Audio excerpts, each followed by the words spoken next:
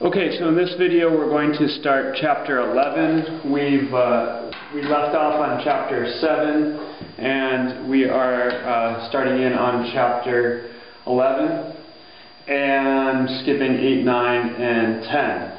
Okay, so up here I have two springs that are hanging from a crossbar, and I have just sort of conveniently arranged it so that there's these little red markers on the springs that are currently exactly 1 meter off of the ground, so I can just put my meter stick on the ground and I can measure how far those springs have stretched.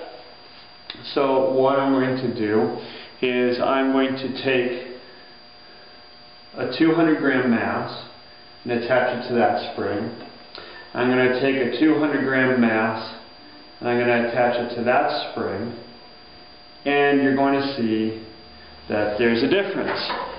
And so what is that difference? Well, it's not all that hard to understand. One spring is stiffer than the other spring. So this spring right here is stiffer than this spring. So if we sort of throw this up here, we see that this spring here, the stiff spring, is out to 13 centimeters. So I'm going to say 200 grams and 13 centimeters. And then on this one, I'm going to say that 200 grams brings us to about 30 centimeters. So 200 grams and 30 centimeters. Okay, so let's so we know that there's different springs have different stiffnesses, and that's actually going to be the basis for this thing called Hooke's law. And what I want to do is I want to sort of throw this on here and say, okay, let's look at that spring. And that spring, if I put 100 grams on it, it's going to stretch, it's like 15.3 centimeters. And now let's sort of add 300 grams onto it. Hang on, I might have just moved that a little bit. Let me just check. I don't think I did. We're still good. I'm going to put 300 grams on there. 300 grams is going to take me down to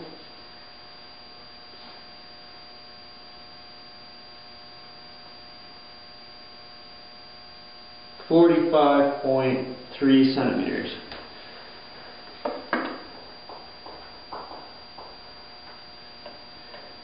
So that's going to be 300 grams. And now I'm not going to put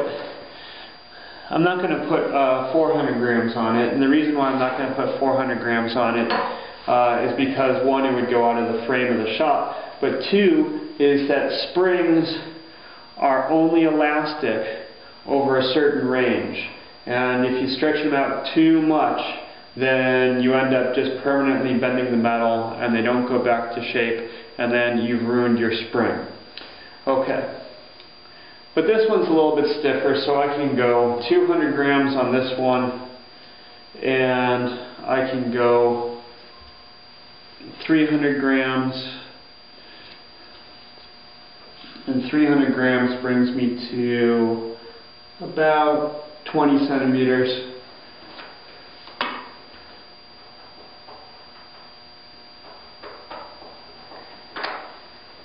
And I can go 400 grams.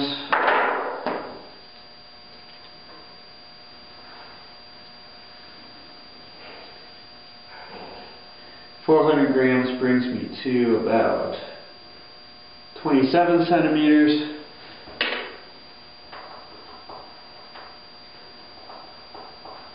And then finally, because this is a stiffer spring, we're going to throw 500 gram on there, and we're going to come up with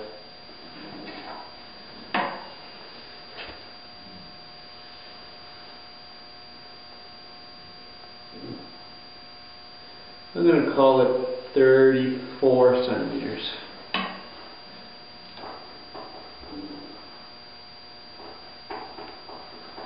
Okay, now one of the things that you've probably already noticed is that these things have a tendency to bounce up and down like that.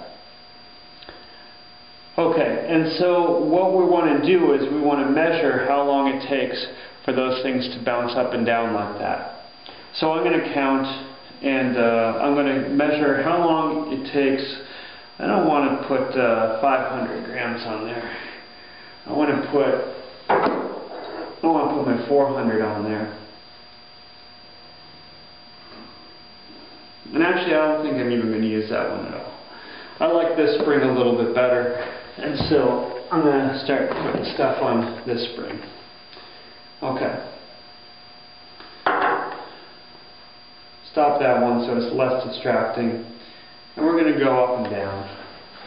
And we're going to measure that. We're going to go 0, 1, 2, 3, 4, 5, 6, 7, 8, 9, 10. And we're going to measure, it took basically exactly 8 seconds. I got 7.99. I'll call that 8 seconds. So 100 grams was 8 seconds.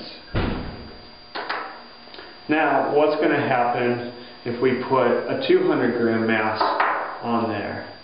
If we put a 200 gram mass on there, well, is it going to go faster, slower, or stay the same? Well, let's see.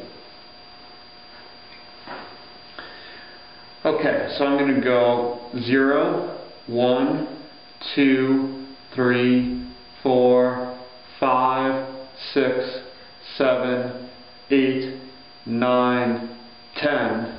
I'm going to get 11.16 seconds for 200 grams. Okay, and so I think that's where I want to leave that, and then in the next video we're going to go and we're going to look at some equations, and we're going to crunch some numbers on how that all works.